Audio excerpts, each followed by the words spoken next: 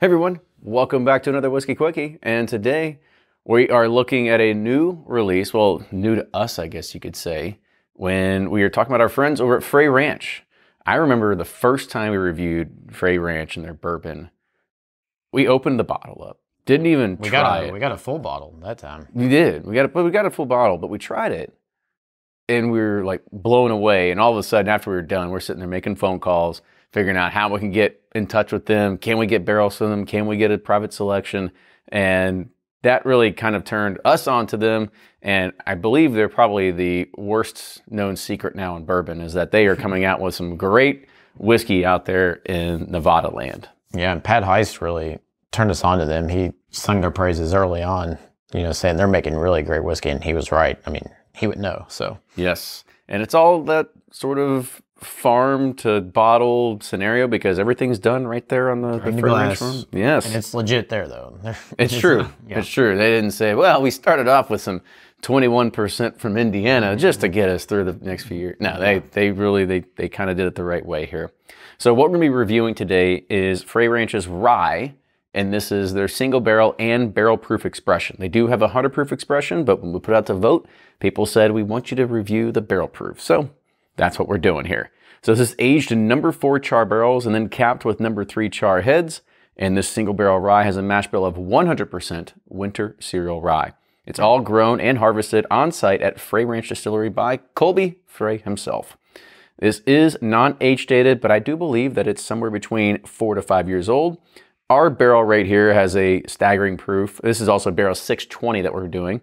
It has a proof of 131.8. Oh boy. And this also has a MSRP of $100.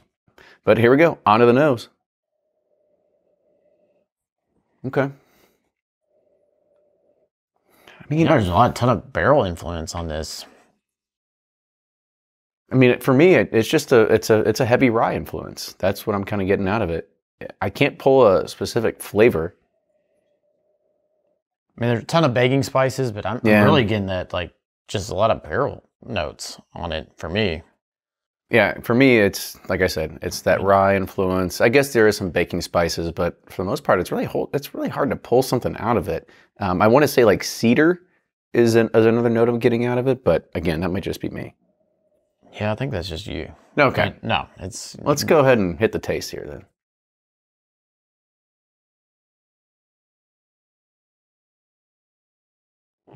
That's nice. It's minty. It's minty, more like wintergreen. You know what I'm talking about? Like double mint? No, like if you remember back to your college days, you put like a skull packet in there. You had like the wintergreen kind of flavor. Yeah, I'm not getting skull bandits. Okay, well I'm just saying. I have it doesn't have to be the bandits. You can actually get it in the form of chewing gum as well. Right. It doesn't have to be that, but it definitely has for me a wintergreen flavor to it. Yeah, to me, it's more of like along the lines of like a thin mint.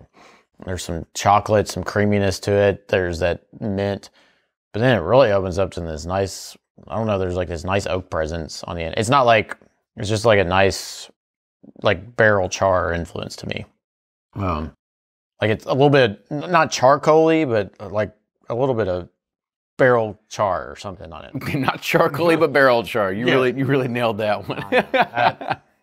No, if you try this, you'll understand what I'm talking about. Yeah, it's an interesting one. It is, yeah. It's one I'm like, just want to keep exploring and keep going. So which makes it interesting, so. Let's go ahead and rate it then. So on the nose, where are you at? Oh, sideways. I mean, it's always 3/4. There's some, I want to say sideways because it was like, I couldn't pull anything out of it. I was trying to pick some things out, but it was really hard. I'm kind of with you there. So on the taste, where are you at here? I really like it. Thumbs up. I thought it was fantastic, and there's a lot of things that I still want to explore with it, and yeah, I would keep wanting to go back for more and try it. You're gonna take it in your lab and start trying to break it down and figure out the chemical compounds. Like, how can they get us some barrels so I can work with it? No, and the finish. Thumbs up. I really like it. I like that oak presence. I like that charcoal. Like, it's almost like a toasted, but like a very faint toast or something. I don't know. There's something very woody about the finish that I like. Well, at 131 proof, I would hope it would deliver some sort of good finish on it. And it does. I mean, But it's not like, at 131, I'm not like, holy shit, this is burning my mouth. It's pretty Still palatable. It's pretty approachable for 131, whatever approachable 131 is. Whatever that could be. Yep. 9 points shy of hazmat. But that's true. That is our review of Frey Ranch's single barrel straight rye whiskey at barrel proof. With that, cheers everybody. We'll see you next time.